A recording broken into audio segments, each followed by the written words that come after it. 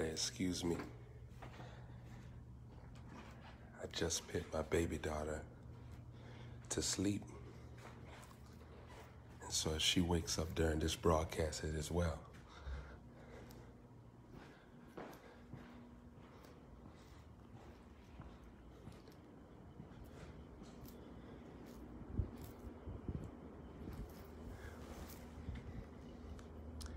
I want to share something very powerful on here.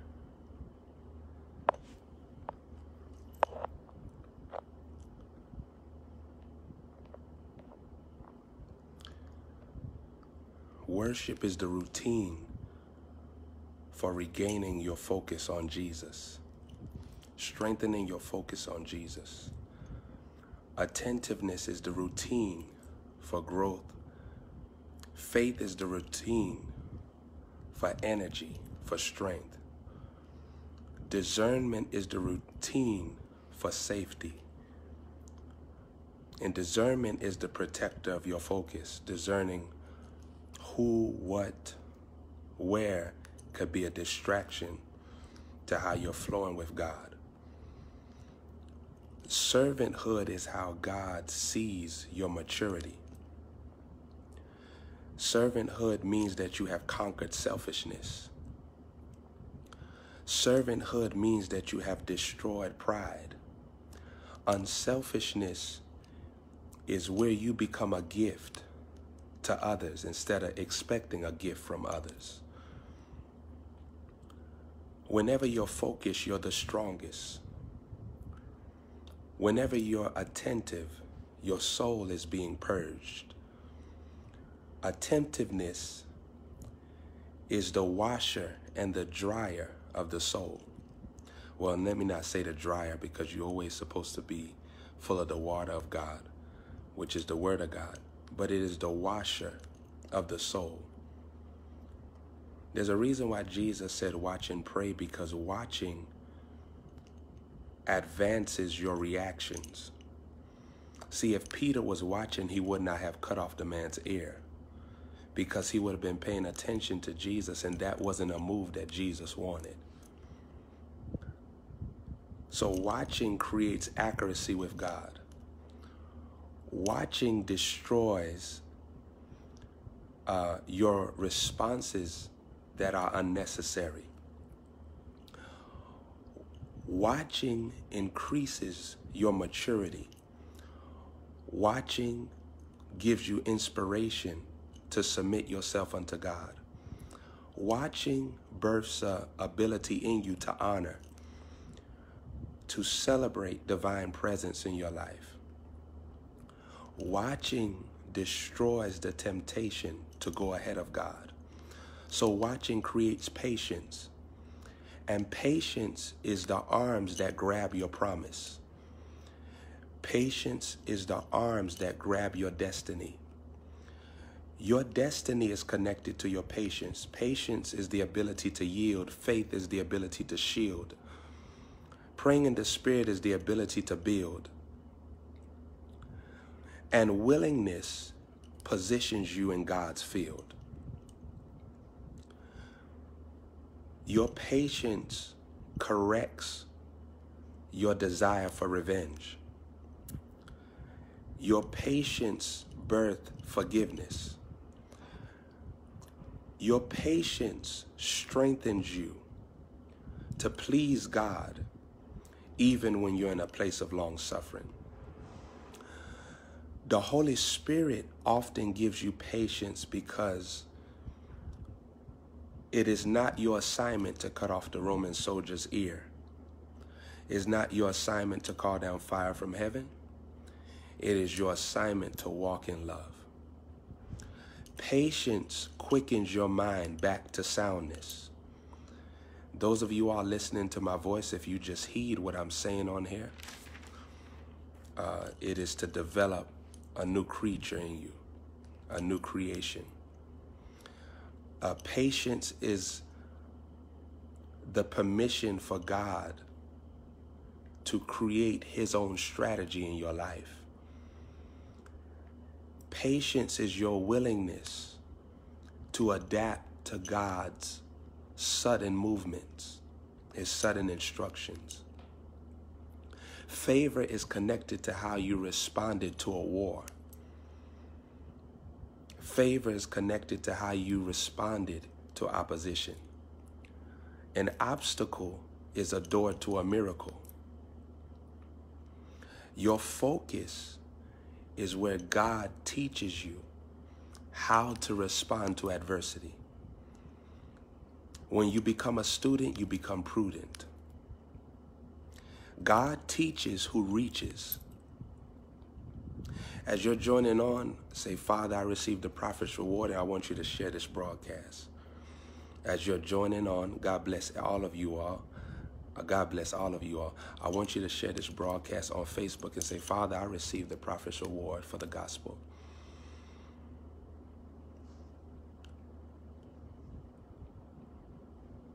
Every time you're praying in the Spirit, God is giving you his strength to hear and be still in the midst of a storm. Praying in the Spirit gives you a revelation of how to walk in maturity. Praying in the Spirit creates a longevity where you don't make quick moves just because of feelings or because of your own understanding, but you find yourself asking God for permission. Asking God for permission is submission. Asking God for permission destroys demotion. The purpose of order is for God to cancel out your rebellion. Order stops the judgment of God. This is why when Moses is in the presence of the children of Israel, God is having mercy on them. Order protects you from God's wrath. Order reveals to you the voice that is assigned to bless you, promote you, reward you.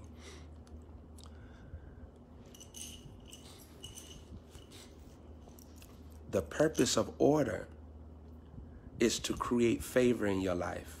In the realm of order, God tests to see how willing you're able to adapt to hearing his voice in a prophet.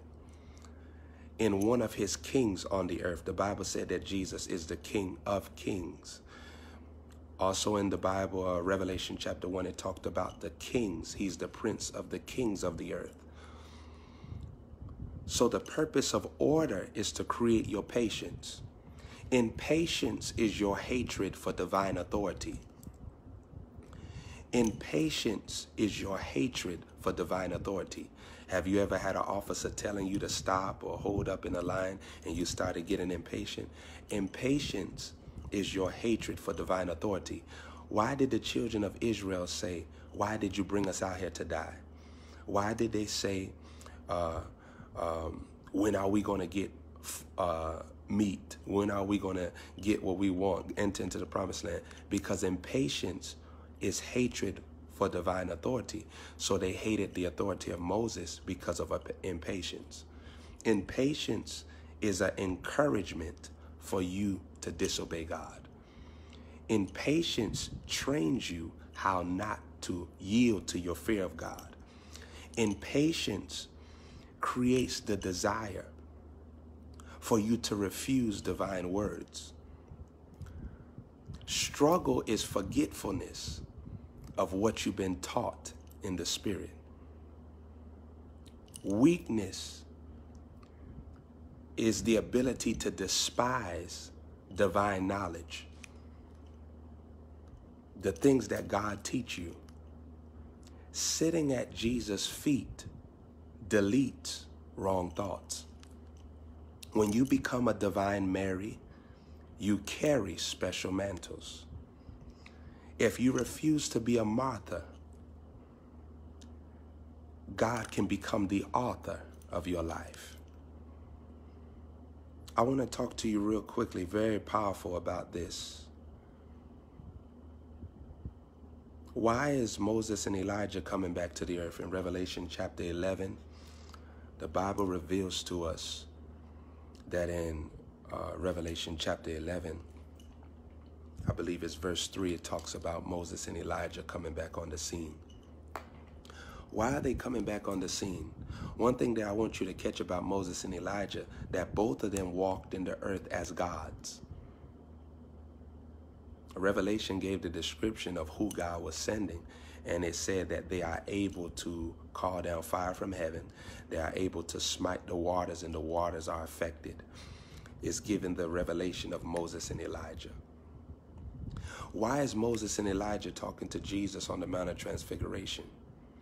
Their spirit is with Jesus. Think about it. Because who was Jesus talking to? He wasn't talking to their body. He was talking to their spirit. Of course, it was their glorified body, but he was talking to their spirit. Their spirit was with Jesus before he died, which shows you that the spirit of Moses and Elijah was with Jesus before he was crucified. I want you to hear me, saints, very clearly. When you go through hard seasons, the spirit of the saints of old encourage you. They edify you. They build you up. They strengthen you. In the spirit world, the Bible said that we're surrounded by so great a cloud of witnesses. So in the spirit world, before Jesus is going to the cross, Elijah and Moses are talking with him. The Bible said his face shone. He gets strengthened, because when you're going through trials, this is where angelic activity is the heaviest. Always remember that when you're going through situations that maybe you would not understand according to the natural, you'll understand it according to the spirit, but if you look at it according to the natural, why am I going through this? Those situations are often the introduction to heavy angelic ministry. Do not despise what God uses in your life to birth another level of the supernatural. Peter had to go to prison to have an encounter with an angel. Think about that. Think about that. Moses had to go 40 days without food to get an encounter with the glory cloud. Joseph had to have an encounter with Potiphar's wife lying on him for him to encounter favor with the king, Pharaoh. Esther had to encounter Haman to have an encounter with destroying God's enemy and preserving the people of God. Jesus had to have an encounter with people spitting on him and laughing at him and scorning him for you to have an encounter with your Father that loves you. So oftentimes the trial is the creator of something good in someone else's life. This is why Jesus told you and gave you a command: do not save your life. If you save your life, you'll lose it. But if you lose your life, you'll find it in me. Because Jesus was giving you the revelation that if you will make a decision not to protect yourself from the path that I've chosen for you, I'll cause the path to create oil for somebody else. Your pain creates someone else's gain. Your pressure creates somebody else's pleasure. Because somebody can enjoy you because you went through things that was unenjoyable. And if that's not a word, I made it up, so just take it as is. Somebody can enjoy you because you went through things that you did not enjoy. Think about that. Jesus had to endure the cross for you to enjoy the blessing. Or let me put in a wisdom door statement. Jesus had to endure the cross for you to enjoy the crown. Divine promotion was connected to Jesus's demotion at the cross. Have you ever thought that Jesus canceled demotion at the cross because he became sin? And in sin, God casted Adam out of the garden, which was a form of demotion. So Jesus became demotion so that you can become promotion.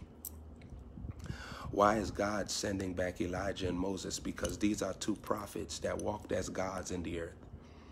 Their spirit was recycled upon their successors. What does that mean? They had a man serving them that when they passed on from this life, their spirit remained with that man. and they lived their life through that man. Elisha lived the life of Elijah because Elijah prayed to die. So God decided in his wisdom, I'll send back your spirit in the body of Elisha. While Elijah is asking Elisha what he wants, God speaks to Elisha what to request. See, saints, I want you to hear me. When everyone is led by the Spirit, the will of God is accomplished. Unification or unity births the will of God expedited. Unity births the will of God expedited. So now Elisha is requesting the right thing because Elijah is offering the right thing. And because Elijah prayed to die, God puts his spirit upon Elisha. When God spoke to Moses, say, you won't go to your promised land, God was speaking about Moses' body because Moses did get to his promised land through Joshua. Because the Bible said he laid hands on Joshua and the spirit of wisdom came upon Joshua. Joshua was carrying the impartation of Moses. So Moses did get to his promised land, but God had to destroy the body because that body was rebellious. I want you to see something about Moses that you probably didn't see. That Moses, he rebelled against God because he was in the presence of rebellion. Don't become the atmosphere you're in. That's a wisdom door. If you're taking notes, you can write that down. Don't become the atmosphere you're in. If you're in the atmosphere of slander, don't become a slanderer. If you're in the atmosphere of the weak, don't become weakness. If you're in the atmosphere of fear, don't become dreadful. Don't become nervous. Nervousness stops the flow of your David reaction to a Goliath. Nervousness, it cripples your ability to hear God in a moment. Nervousness is the empowerment to make inaccurate decisions. Nervousness is the bridge to failure. Nervousness is the cousin of anxiety. Nervousness is the cousin of anxiety. Nervousness is the feeling when someone is being judged. It may be you, it may be somebody around you. Nervousness is the revelation that something is going on that God doesn't want. Nervousness is a divine signal. Either you need to stop or someone needs to stop because there's judgment coming. Nervousness is how God communicates with your belly. Nervousness is where God speaks to your stomach area where your spirit is located. That's why when a woman is pregnant, the baby is located not at her head or her arm, but the baby is located at her stomach, because your stomach is where your spirit is located. This is why when God was about to change Hannah's life, he makes sure he puts a baby named Samuel in her womb, because now her belly is going to another level in the spirit. And he caused her new level Samuel, because this is a prophetic realm where she's going to be accurate with God. That's why the Bible says that every time Samuel opened up his mouth, he never had his words fall to the ground, because now Hannah was stepping into a realm of accuracy with the Lord. I'm Prophet Joshua Holmes. Receive this wisdom, share this broadcast. I love you in Jesus' mighty name.